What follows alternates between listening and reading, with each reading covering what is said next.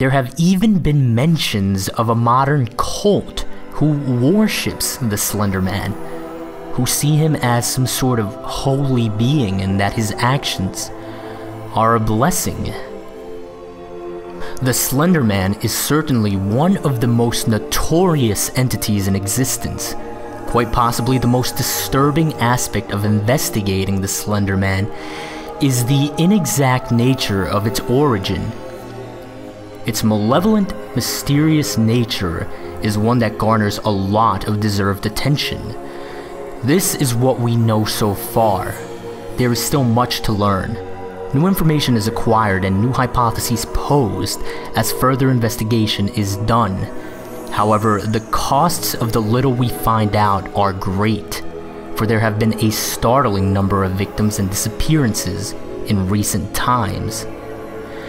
Yet all information is valuable, for if we do not know or understand how this entity operates, its motives, its purpose, how could we ever hope to escape it should we be misfortunate enough to encounter the Slenderman for ourselves?